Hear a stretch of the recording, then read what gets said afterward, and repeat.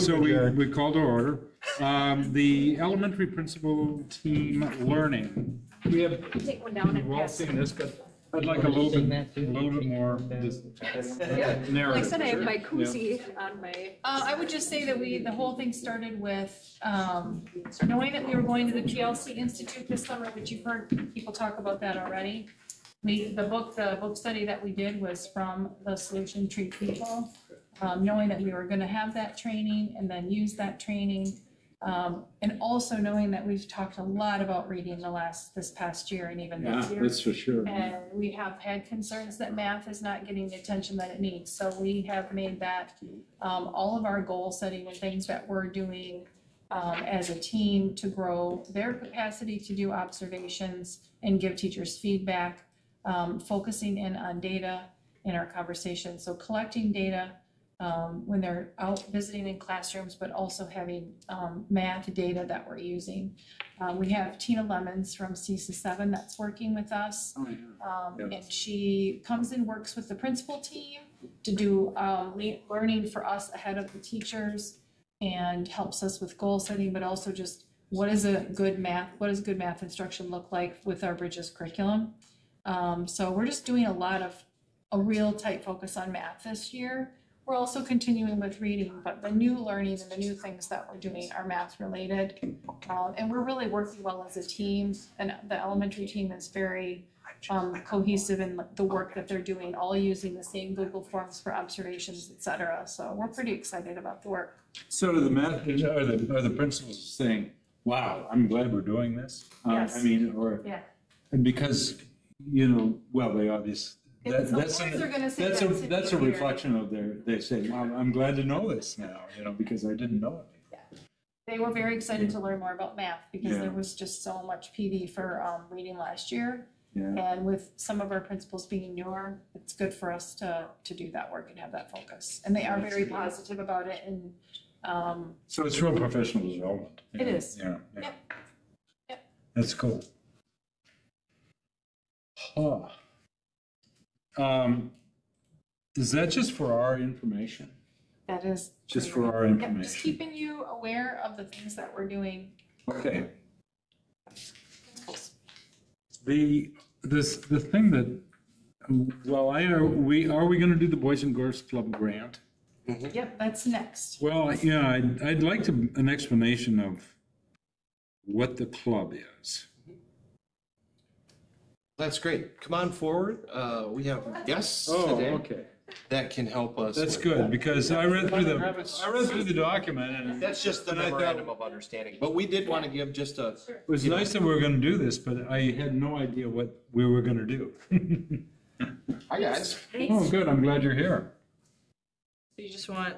Yeah, just do an introduction. Just tell me what the and pro- then tell us, overview. yeah, tell us, give who you are. Okay, I'm Athena Martin. I'm the program director for the Boys and Girls Oh, Club good, of Washington. okay, okay. And then I also run a program at Kiel Middle School. Okay. And I'm Chad Rickard, I'm the dean at Washington. Oh, good, okay, that's good. We communicate quite often. Yes. So whose idea was this, first of all? Well, I would say it was kind of between Lee and me and somebody from CESA 7. Yeah, so Stacy O'Polly, who was a principal in our district, who is also works with CESA 7. She is also on the board for Boys and Girls Club. Okay. And so recognizing an opportunity and the potential need in our community, she alerted us to this grant opportunity. So then Chad and I and administration at Washington and our team here really worked with Boys and Girls Club of Fox Valley to write the grant last year.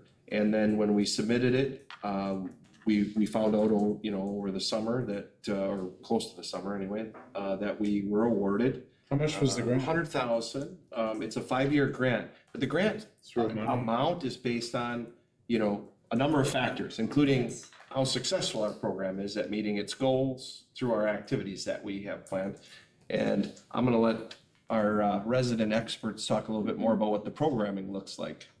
So, and I guess as far as the structure, like when we talk about the term wraparound services, this allows us to have 3 extra hours at the end of the school day from 3 o'clock until 6 to support our students both academically and through interests. So as far as the different programs, you know, Yeah. as far as what we have, enrollment right now, So right now we have 26 registered students. We have about 10 to 15 coming every day. We're working on getting the numbers up because for the grant, it's gotta hit like 40, 41 or something like that. And then as far as programs, 41 during how long students time? coming every day. So an Coming average, every day, oh, yes, wow. so an average daily attendance of 41 Oh, to 55, I think is our grant tier. so who's selling it now? You know, with the kids? a lot of conversations as it becomes part of our culture. I think that's the biggest thing is to shift into this culture where we have the Boys and Girls Club as part of, you know, Washington. I think it's just, you know, organically having conversations with teachers and Okay. students that need support. You know, it's having conversations with community members. You know, they have a marketing plan as far as, you know, how it gets out. Okay. But, you know, it's continual conversations. And Okay. their brand doesn't need to be built, but as far as it being part of Manitowoc and our schools, it does. And there's also the Boys and Girls Club of Manitowoc County down the road, off Dewey Street, and a lot of the kids that I'm seeing now previously attended that branch, so it's building in more kids that can attend because their age cutoff, I think, is 11 or 12, whereas ours then goes up to 8th grade now. Yeah. Want to back up a few steps because we just kind of, so the scope of what you guys represent is middle school students at Washington and Wilson. No, So just to Washington. right? Nope, so we offer the program to anybody in the area, 6th through 8th grade. Oh. We are at Washington and I primarily see. serve Washington students, but we have one that's enrolled and she's homeschooled, and we have another one from, I don't remember the school. Nope, it's German, First term. that. That also occasionally attends, but primarily it's at Washington. Okay, so I just want to clarify, so it's open to any middle school student at any school in Manitowoc County, essentially? And the facility is at Washington Junior High right now? Yes, And you are not affiliated with Manitowoc County Boys and Girls Club on Dewey Street? we are, so. You are, but there's grant, that's So, separate completely? yeah, they're a separate building, they're a separate site. We work in collaboration with each other, similar to what's going on in the Fox Valley. We all work together. Okay. But they're separate locations, they run differently, they all have their own directors. Okay, but it's open to anybody, and then is there busing to Washington from 3 to 6, or how does that work, or is it just? Right now, that's a good question, but yeah, currently we don't have a need for busing. Well, I was, sorry to interrupt, but we have a need or a want to get our numbers up to 40, so, okay. So as far as public transportation, that's something that we can offer or have offered. So if the need arises, that's certainly a conversation that we'll. When We'll they have to register to be a member with the Boys and Girls Club of Washington, one of the questions on there that the grant requires us to ask is transportation a barrier? That hasn't been checked yes on anybody yet. If that were to, it would be up to us to find a solution to break that barrier, to make sure that they can get there or get home, however. What makes this unique, different than the Dewey Street experience? So- Or staffing, because right now, is it a stipend that you guys are paid, or how are you So we're compensated? paid through the Fox Valley. Boys and girls? Yes. Okay. So we're not paid through the grant or anything like that. It's through the Fox Valley. As far as staffing and the differences, we're inside the school, so there's a different kind of connection with what's going on in the school day and the curriculum they're getting versus what we can offer at Boys and Girls Club. Whereas the branch location works completely on their own. I think they bus for most of the elementary schools, but they primarily serve elementary aged. I'm just a little confused, because obviously we got to communicate to get this out and help and understand, because you're a district employee, but you're not. Yep. So I'm not I'm not getting anything extra for, yeah, this is just part of. Okay.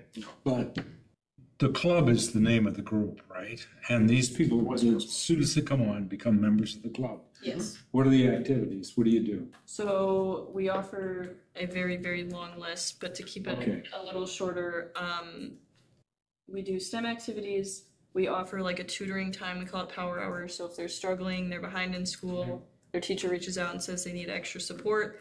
We offer that every day. We offer various art programs, visual, digital, performing, applied. We offer peer connection opportunities through team building, games, structured activities, high yield learning activities, which is more of that academic enrichment. We offer an SEL curriculum that's built through the Boys and Girls Club of America. There's a couple different curriculums there, and then just general SEL programming. Oh, okay. And career launch is another big one. Yeah, that's good. And there's, I mean, as far as opportunities for community partnerships too, you know, that's definitely something. And, you know, as we have more and more conversations, it's kind of like, what do we want to focus on? Like, I mean, it's this big. So this is discussed within the group, I would Yeah. guess. And the kids say, well, And we have a we do something like this. So a lot of what I try to program for the kids is interest-based. We also offer times that could be built into the schedule that if 5 kids came up and said, hey, I would really like to play chess every Wednesday at 3:30. Great, okay, let's block off 20 minutes every Wednesday to go do that. Very much so interest-based to get the engagement and the participation. Do you guys lease area at Washington, or is it donated by the district, or how is that working? It's part of the grant. It's a partnership. Yeah. How is your staff?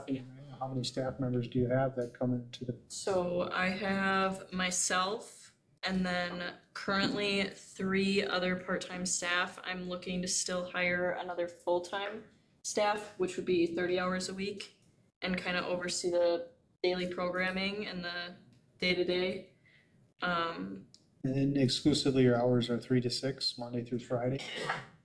Is that correct? Or no? As far as club open hours, yes. Yeah, you know, I am there all day. yep, I understand that. Yeah. I'm saying when Were you your there all opportunity day? for You're there all day? students to be there 3 to 6. at Washington Junior High. Yes. So what kind of communications have you done thus far to try to promote the program besides So- internally? Prior to the school year starting, there, I believe, was a couple press releases that were put out, Facebook, social media. The location on Dewey Street had reached out to all previous members that had either aged out or currently attend, promoting that we have this new club opening. I did a very short informational meeting wrapping around the 6th grade camp meeting last week. I think that's the bulk of what we've done so far. Do you think there's any opportunity to get any students from Wilson, or, Sure. I mean, I guess just transportation barrier, what you said, you know, trying an opportunity to get them over to Washington? Yeah. Okay, that's all the questions I have. Thank you. Oh, thanks for asking them. Yeah, so then just, the goal would be that the committee could, forward on the memorandum of understanding, that needs to be approved by the board. Heidi said there was some changes, right? Didn't you say? We took it off, so in our conversation. Oh, no, it's on now. Yep, I know, Yeah. but there was just So there one was, minor there was a change that clause we- because the original document that we had, talked about a fund 80. Yep. So that's not necessary, and it was because we had used language from another district, so we removed the Oh, language from the fund. So it was just It editorial. didn't change the. Just editorial. Correct, correct. You know, I want to ask something. I mean,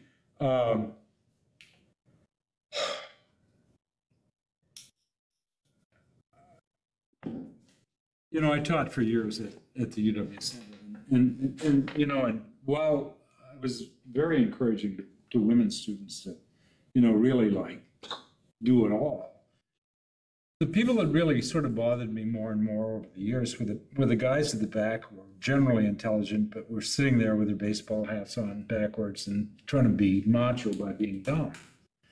And I thought, wow, there's a real maturity thing here with boys in many ways. And I think that we all knew that. Even, you know, us boys, we knew that it took us longer to mature than it did girls. And then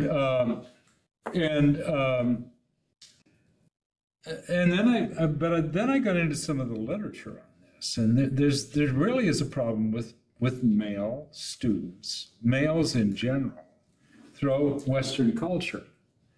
And it's like, certainly they identify the problems of maturity, or, you know, sort of slower maturity, things like that. And boy culture is pretty deadly, and deadly in terms of anti-intellectualism. I mean, if you take piano lessons, boy, you're not a boy, you know. If you're too smart in school, wow, you know, nobody wants to associate with you, et cetera, et cetera. So that I'm real concerned about, you know, male students not going back on what's being done now. It's really working really well for female students, who are 60% of the university students in the country, and now rapidly becoming the dominant players in all the professions. But the only place in Western culture where they're doing anything for boys at all is in the school system in Scotland. Not even in Finland, which has a remarkably good education system. So, you know, and they're having a little bit of success now working on this. What's your observation? You've done this kind of work before. What's your observation on what the club does for boys? So it's coincidental that you say that, because we recently opened up a curriculum through the Boys and Girls Club of America that's called Passport to Manhood, and it's specifically tailored to teen and teen boys specifically, because of that. So that's another program that we offer that kind of wraps around our other SEL curriculum. Yeah. So we have, not that the names really matter, but we have Smart Girls, Smart Moves, Passport to That's great. Yeah, Passport to Manhood, and then Journey to Adulthood. Those are main SEL curriculums that we use more lately to get everybody involved and to build our peer connections in the club. I've been using the Journeys to Adulthood. If I had more staff and participation equally throughout the club, and as we get more members, I'll be able to offer that Passport to Manhood as its own curriculum. Wow. See, I'd like to be the first school in Wisconsin to, like, you know, take some of this on seriously, because I really think it's you know, it's been too late in coming, and it's just a crisis in some ways. I think it has an awful lot to do with the behavioral problems. So yeah. Move to recommend a full board for. Okay. I know. There's a lot of opportunities, and the more conversations we have 2 willing partners, and that's a game changer. So, Okay. you know, Are you going to be available for the meeting on Tuesday? To field questions if there are any? I guess, What's can we Tuesday? get back to you? Sure you can. Well, you don't get back to me. Get back to Heidi or. On that. Tuesday. Tuesday, 6 p.m. That's Jody takes. Okay, there's a motion on the floor. Yes, but there's no second. Is there a second? Yeah, second. Okay, is there any further discussion? I just want to say that reading this over, there's lots of really great things in it.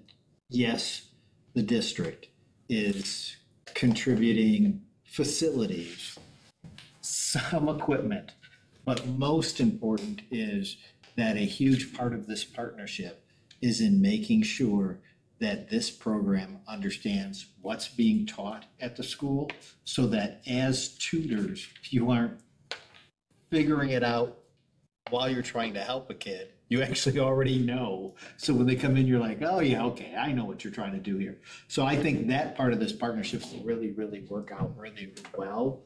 And the fact that there are gonna be kids for whom that period I know all middle school kids think they can be completely independent, but there really are going to be kids for whom having something structured to do from 3 to 6 until their Yeah, parents right, are available is going to be a true boon. Yeah, That's all I want to say. Thanks. thanks. Okay, all those in favor of the motion, say aye. I, All those opposed? Okay, will recommend it to the board. Thanks for coming. Thank you. Thank you. good luck. Yeah, this is, I think it's really a kind of a neat thing. It's good. Okay, My turn?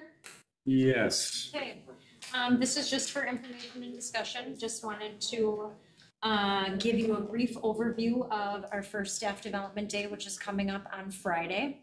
As we've discussed for a while, our district is really going all in on supporting our staff to be better equipped to address challenging behaviors. And we've talked a lot about student behavior and our code of conduct and just how we're implementing some proactive supports and strategies to be a nice partner with that code of conduct, so that we really just feel like we're going all in initially. And then what my plan is through the support of Katie Tennyson, who I've shared works with CISA 7, is coming in and supporting our buildings throughout the year. We'll be able to share the fruits of our labor, for lack of a better term, just in regards to student behavioral data at each of our buildings as we have this ongoing support. So the plan would be, we laying the groundwork, putting these supports and strategies in place, going all in on our PD initially in the school year, and then I'll be able to come back and bring you student-specific behavioral data on a regular basis to this committee, so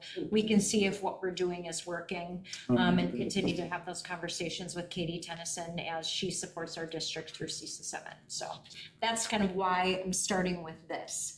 So Brian Mendler, who gave a keynote address during our first week of school, our in-service week, will be back for a second round of support as part of our initial payment through our Getting Kids Ahead grant.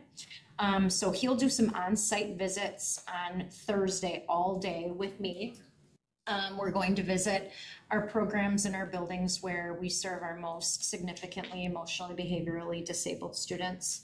He'll be meeting with teachers, paraprofessionals, and talking with building admin, interventionists, and those kinds of things. So just getting a feel for where we're at as a district, and no better way to do that than to see firsthand how we're programming, how we're approaching some challenging situations potentially, maybe give us some ideas that we hadn't thought of, and then have conversations with our building leaders.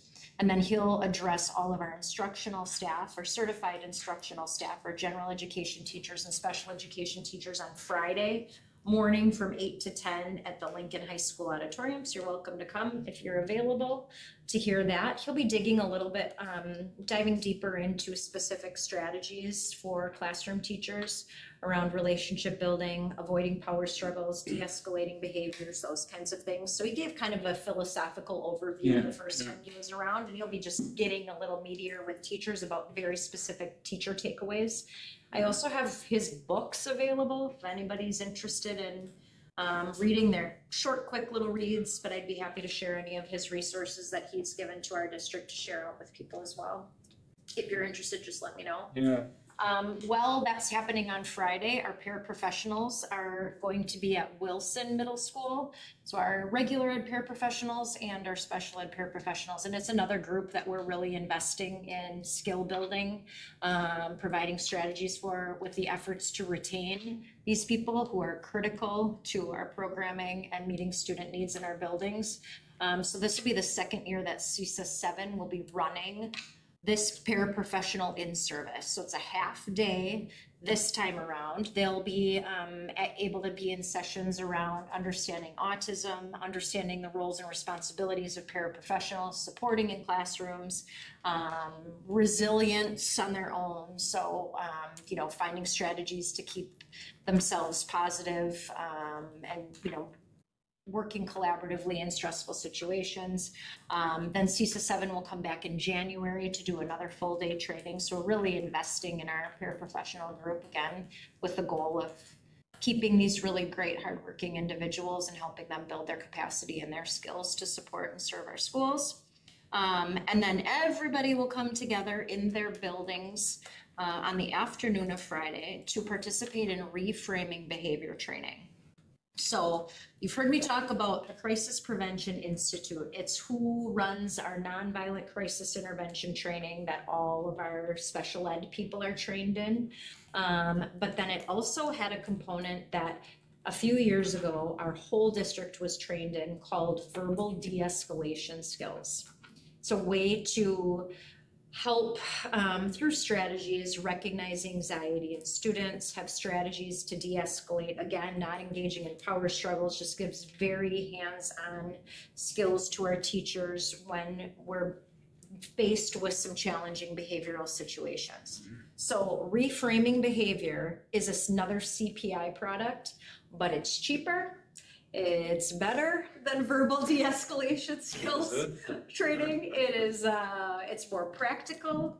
It's not like there's not all these crazy training requirements, like you have to do this before you can do this and you have to be certified X month. It's just good stuff. We also have access to online resources and things that we can continue to provide ongoing training for. So Lynette's seminar has done an awesome But it does job. the same thing, right? Does the same thing, but better, way Yeah, better. okay. So if you flip to the back of your page, there's 4 components to reframing behavior. Reframing your perspective, your awareness, your actions, and your relationships. So those are really the 4 fundamental elements and guiding principles of reframing behavior, and then it gives really practical strategies under each of those sections. So we'll be able through this program also to have ongoing resources and training so we can keep the conversation going. But every single staff member in the MPSD has access to these materials, and then our staff will participate in a in-person training on Friday afternoon where you're just really applying the concepts, talking through scenarios, really thinking about how to implement this in daily practice. So it's pretty great. Yeah, again, I have links, so if anyone's interested in listening to the reframing behavior training, it takes about an hour and a half. You can start and stop at any time. It's kind of like a cool podcast, but it's the language that our staff will be using when talking about students and classroom practices and things like that. So Sounds super. that's Friday. That sounds like a rich day. I mean, really. Yeah. Could you email me the podcast? Yeah, absolutely. It's pretty good. It's pretty easy listening. It's good. Oh, you can email me. Yep, I can send it to the whole board if that's better and just say if you want, here's the link and. Oh, that's really. Again, you can start and stop at any time. But our secretaries are listening, our custodians have the opportunity to listen. We've shared with Brant buses, so, there's opportunities for just everybody working with kids to be on the same page about. Wow, this sounds really good. It sounds like a I'll pretty be back full, with data. pretty full day, but. It's a very full day, and everybody has been so great. Our teachers and our, support staff have been so great about getting some of this pre-legwork done and adjusting their days so they can get it done to engage in training. So, it'll be full, and then I'll bring data back and we'll see if all of this is working or not. Yeah, right. Okay. Well, it will, won't it? I'm confident. Yeah. I mean, people are so committed and working so hard, and so I'm pretty confident that we'll see some positive outcomes. We'll know that by the end of October. Yes. Oh, you won't know that by the end of October. Yes. So Heidi, what was the name of the two? Exactly the way to handle it. What Yes. were the names of the 2 people? Well, luckily I was taking really copious notes. Oh, good. Tina Martin is the director of the Boys and Girls Club. Tina Martin. She wasn't here though, that's Athena. Oh, I was Huh? not taking copious. I can get you her phone. Athena, yeah. Martin? I heard No. Tina Correct. too. That's the person who oversees her. Oh. That's Athena. Oh, okay. Her name's Athena. Did she the director? Did she of the Boys introduce and- Yes, the of supervisor the- and not herself? No, she said Athena. It just sounded like Tina.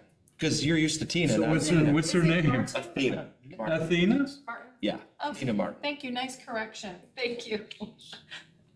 Okay. In that I am 100% confident. I did confirm. And the man's name was? Tina. Chad Breckert.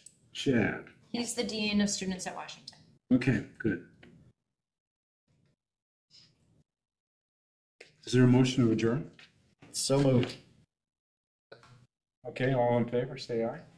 I Thank you. Okay,